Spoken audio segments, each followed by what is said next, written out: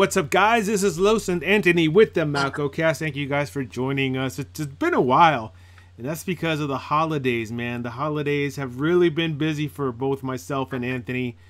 Anthony, were you a good boy this year? I'm a good boy every year, man. What the, that's a dumb question. I'm always good, man. Always. Yeah. Okay, all right. Well, I was a good boy too. I got some socks, and yeah, that's about it. I got socks from my kids that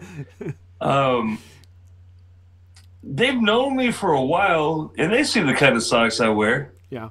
They bought me some socks that I would never wear in my right goddamn mind. Okay? Little upset about that. Hey, just kidding. But your feet are happy, so that's all that matters. With the I don't know about if they're happy in them socks. Today, I'm just kidding. hey, thank you guys for joining us. Today we're going to be reacting to a cover that Metallica recently did at a December 16th show. It's a cover of a Thin Lizzy song. I think it's called Borderline. And yeah, so let's go ahead and see what this is about. Yeah, let's check it out.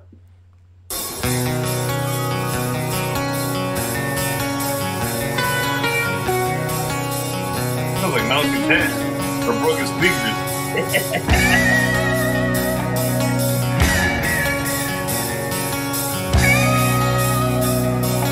Sounds like Anthony Diego right there. I'm not used to the acoustic stuff.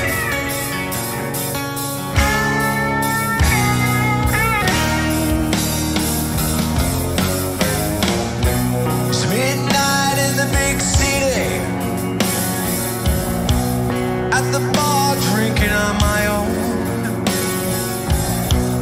just thinking about that girl and me, how something's going wrong. Mister, tell me, what's my saving grace? Oh, the backroom boys are all telling me that I'm a borderline case. Back on the borderline one more time. Yes, I'm back on the borderline one more time. Is that Axl Rose? 7 beers is still sober. Time to change to something stronger. Oh, James looks a little I worn. can take this thing no longer. She could have told me it was over. Back in my hometown, the old place is still the same, but time can cast a spell over something, and you can't go back again, no Lord.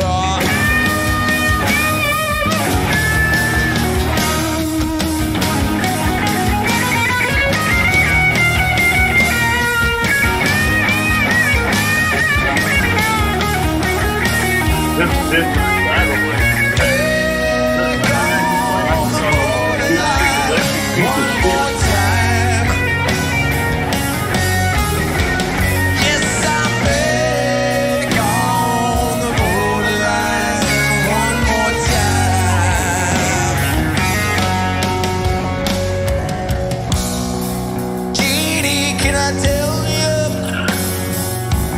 a little slow for The me. shame of my disgrace. Is it love or rejection for this borderline case? Back on the borderline one more time. Yes, I'm back on the borderline one more time.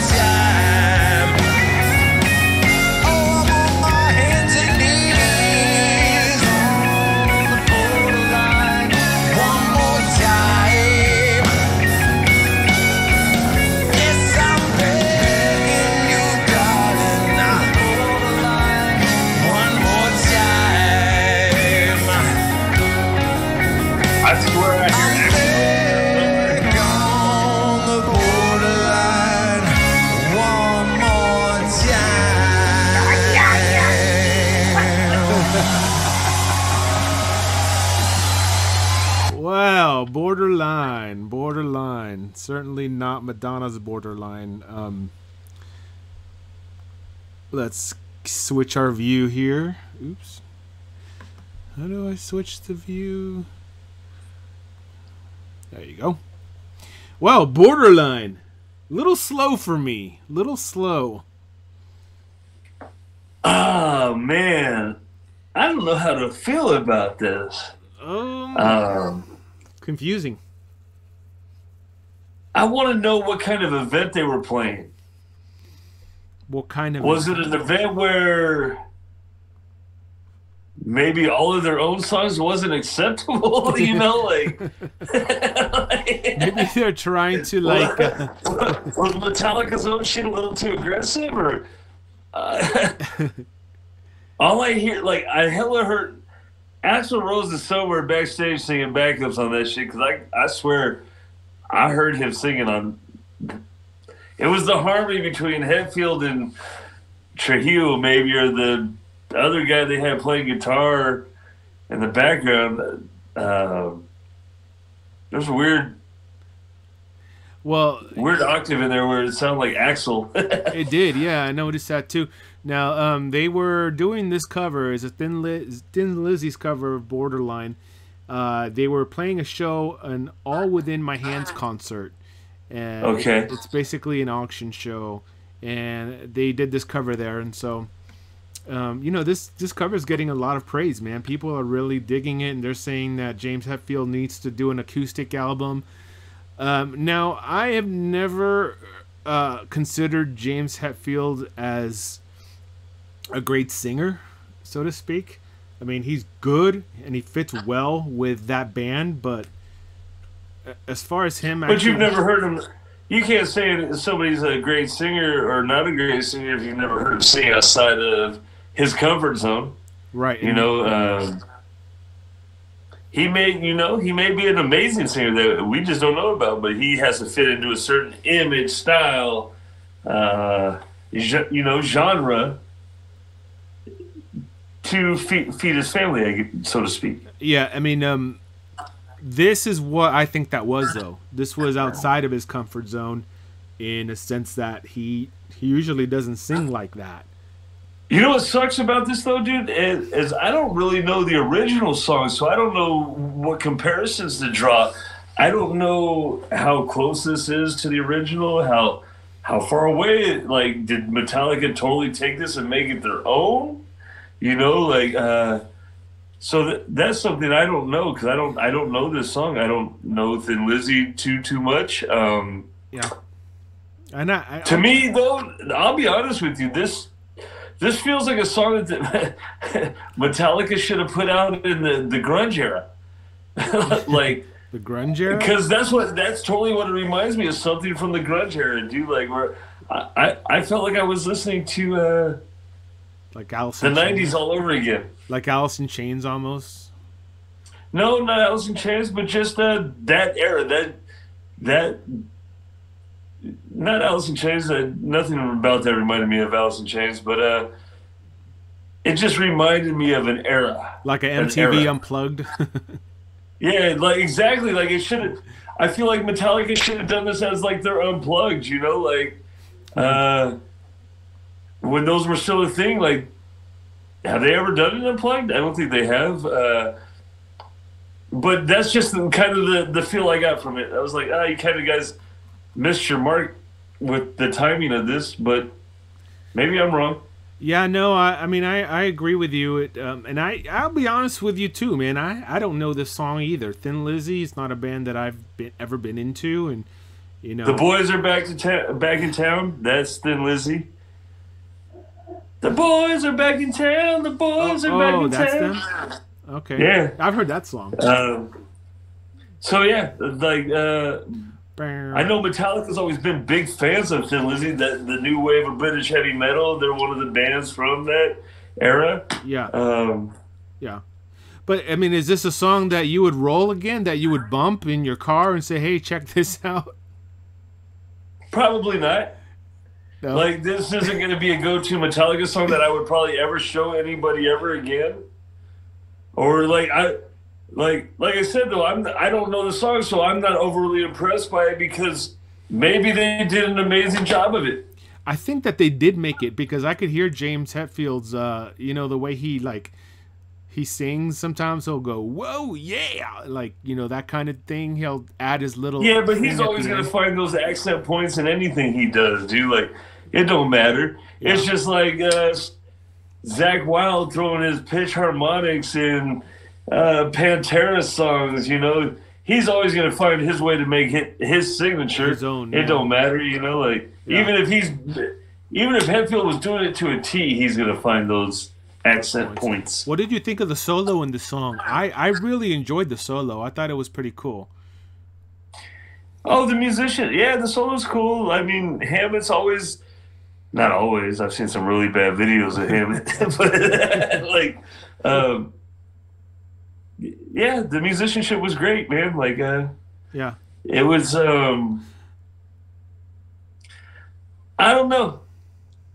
I wasn't blown away by it. Yeah, I'm sorry. I didn't hate it, but I I don't also hate didn't it, like but I it. don't love it either. Yeah, yeah, I'm right there with you. We're on the same page when it comes to that. So yeah, I mean, but who cares what we think, right? We want to know what you guys think. like, dude, like, because I think of like cover songs that, like bands did acoustically. Like I think of when Nirvana did the David Bowie song, "The Man Who Sold the World." Like Nirvana gave it like people think of that. So there's people out there that think of that as being a Nirvana song. Like Yeah. Well, the well, people think of this as being a Metallica song. no, never. I don't think so. So It doesn't sound like Metallica to me. I mean, I don't know. Acoustic is metal bands doing acoustic stuff has always been a little bit iffy to me because the metal is supposed to be the loud sounds and the crunching guitars, not the grandfather guitars, and like the distortion and but Metallica are grandfathers now. yeah. So maybe they're showing They're they showing maybe want to show their skill. I don't know, man. Maybe they're wanting to rocking chairs now. Like, rock and roll takes on a new meaning in the rocking chairs, baby. they're rocking chairs now, baby. Like I don't know. Oh man, that's I mean, insane. like I said, I don't know the original, so I don't want to hate on it too much, dude. But I wasn't a fan of the song. Yeah, Like it didn't blow me away. I didn't blow me away either, but I didn't hate it. I thought it had some strong points. I mean, the solo was really strong for me. I'm just gonna just say that it was I, it was I. I didn't, yeah. It wasn't, it wasn't Nothing Else Matters. It wasn't Unforgiven 7. Yeah. Carlos didn't even get that joke. Or one. Metallica made Unforgiven like 3 or 4 on. Yeah, no, I knew that. I knew that. But my favorite one is One. I love that song. The song one or Unforgiven one? The song One. Oh, that's my favorite too. Yeah. That's my. Yeah. That one makes me still want to slap people around. Dun, dun, dun, dun. Yep. Anyways, yeah, man. That was entertainment, by the way, that you just mouthed. No, was it? Dun, dun, dun, dun, dun, dun, dun, dun, dun, dun, dun, dun, dun, dun, dun, dun, dun, dun. Dude, Alex, you gave everybody COVID right now. Only if it was smell-o-vision. You guys, smell-o-vision. You guys are lucky. I like it. You guys are lucky that you can't smell us right now. Anyways, on this episode, let us know in the comments what you guys think of the song "Borderline" Thin Lizzy cover by Metallica. Don't forget to subscribe to the channel, and we will catch you next year. We got some big plans. Big plans. Hey, tell us how. Hey, somebody send us a link of the original song. Yes. Send us a link, because we're too lazy to Google it. I'm too lazy to look it up. I'll look it up on there if somebody sends us the link, but whatever. Love you. Make Peace sure you out. guys subscribe, and I hope you guys have a safe and happy new year. We will see you in 2023, and yeah, guys, thank you guys. Peace. Peace.